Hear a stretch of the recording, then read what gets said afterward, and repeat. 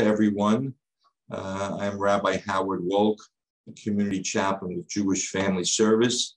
I work closely with Faith Presbyterian Hospice, and privileged that they asked me to share a thought with you. Hope you and your families are well.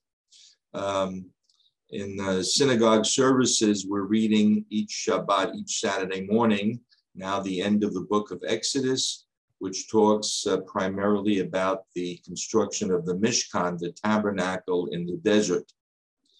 And the people are told that those men who are eligible for the army, those men over the age of 20, are to give a half shekel, a $50, if you will, as a way of doing a census to know how many men there are available for the army.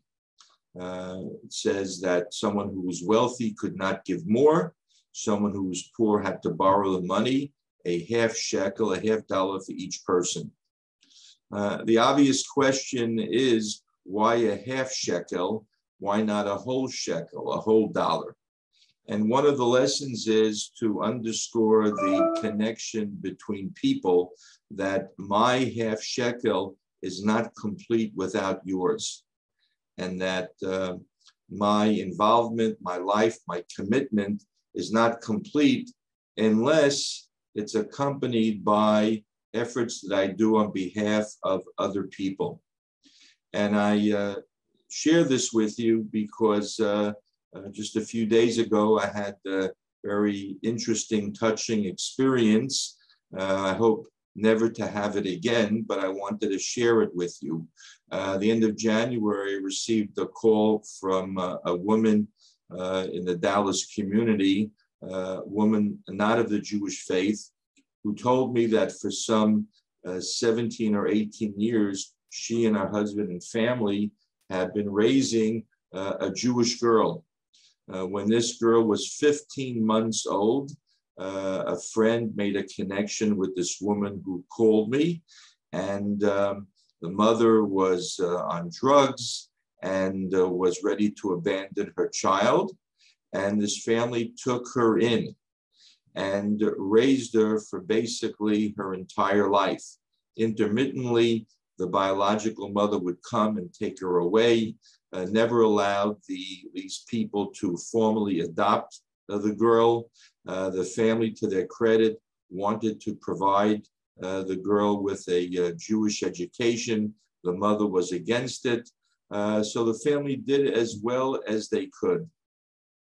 Unfortunately, after graduating high school with honors and spending some time in college, this girl got involved with bad influences, was involved with drugs herself, and tragically in January was actually murdered.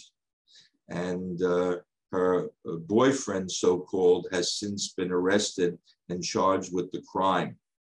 The biological mother said, quite mistakenly, that according to Jewish tradition, a person should be buried or cremated within 24 hours.